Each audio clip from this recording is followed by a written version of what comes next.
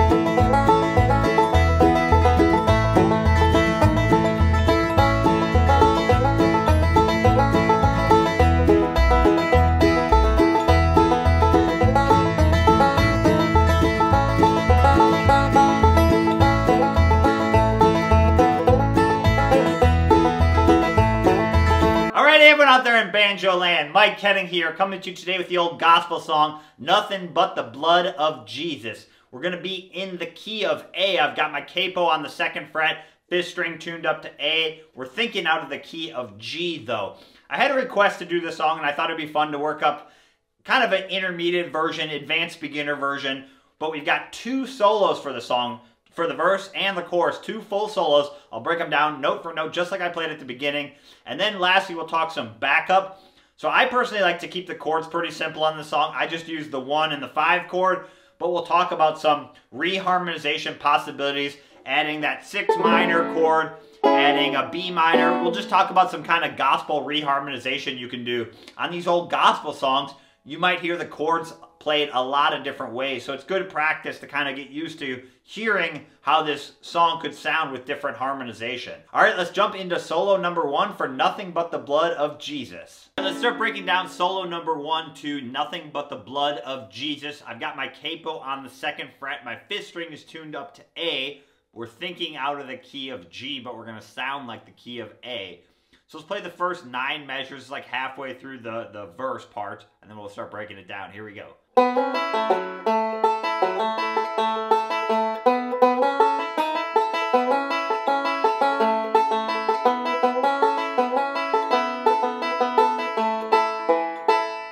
Do it really slow.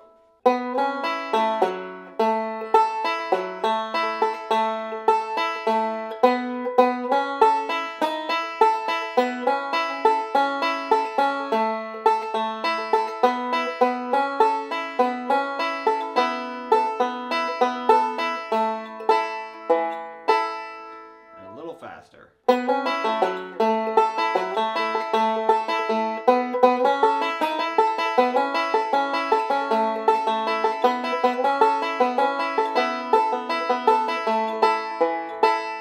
Okay, let's start by breaking down the melody part. So the melody is in its basic form is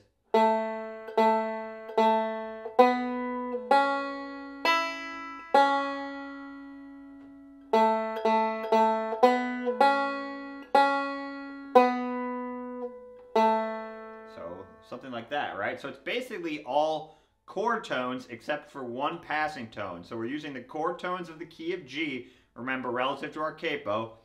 So our open 3 strings, and then the other note we're using is the 2nd fret on the 3rd string. That's basically the notes we need for this opening part. So we're playing. So chord tones followed by a passing tone right here. Chord tone, chord tone, chord tone, right? And then chord tone, passing tone, chord tone, and then this is a chord tone on the D chord. Okay, so that's the basic melody we're going to play for that part. So we're going to start with a little rolling pickup, one of my favorite. This is like a J.D. Crowe style intro. So what we're going to do is a 2-3 hammer-on the 3rd string, with a forward roll, thumb, index, middle with my right hand on the top 3 strings 3, 2, 1. Then I go back to the open 3rd string, and then down to the 2nd fret of the 4th string. And and then we're going to land on the open third string to start it. So you can loop it if you add that open third string. It would sound like this.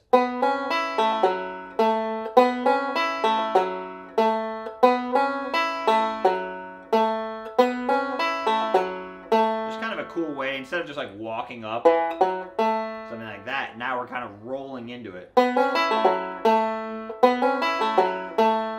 that's what we're doing there. And then measure 2 is pretty easy. We land on the open third string, and then thumb middle, the outside strings, eighth notes 2 and then a 2-5 slide on the 4th string with a forward roll, thumb, index, middle, and then thumb. And then we're going to start the next measure with our index finger, do the outside strings again, and then open third string, 2nd fret on the 3rd string. So let's put those 3 together. We have 1,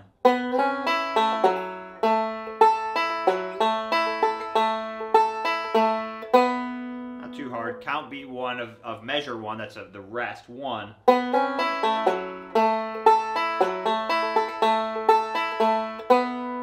Only tricky part, you just have to use your index finger to start measure 3 because the last note of measure 2 is your thumb.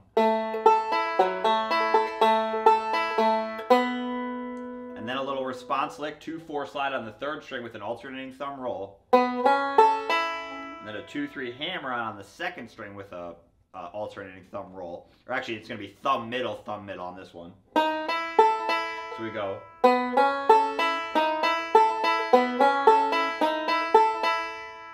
And what we're doing there is we're just emphasizing those open chord tones instead of just going. Now we're finding those notes and sliding into them. So we're sliding into that note on the 4th string, if you're in tune, right? So we're just taking that melody and making it sound more like a bluegrass banjo. And then back to measure 5, 2-4 slide, same idea, highlighting that 2nd string, but we're sliding into it on a string lower. And then do thumb, index, middle, TIM again, and then thumb, index. So you have.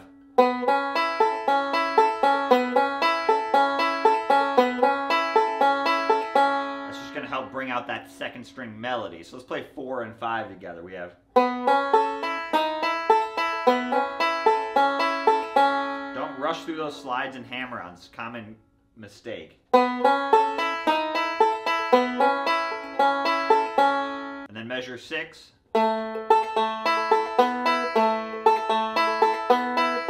Basically like a variation on measure 3, except we're playing that melody into a forward roll instead of doing. Now we're playing. Which adds a little bit more syncopation. So that's what we're doing there, just a forward roll lick. And then measure 7, 2-4 slide on the 3rd string. So your 2nd finger's already down, just keep it down, now slide it up.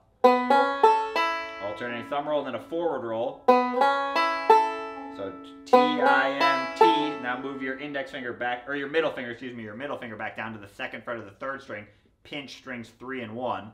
That's like a D, so I'm just pinching to fill it up. And then do a forward roll, 5, 3, 1. Back to the 3rd string, back to the 5th string, open 1st string, and then a thumb pinch. Let's play 6 through 9. We have.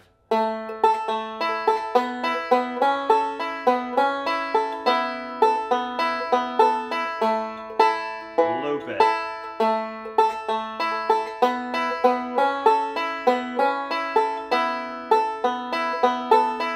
A little faster.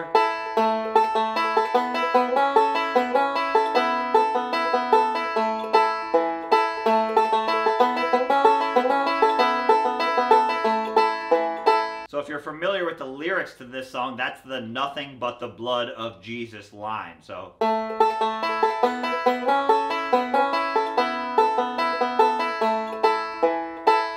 measures 1 through 5 are the "what will wash away all my sins" lyrics, right? And then the response is "nothing but the blood of Jesus." That's the 6 through 9. So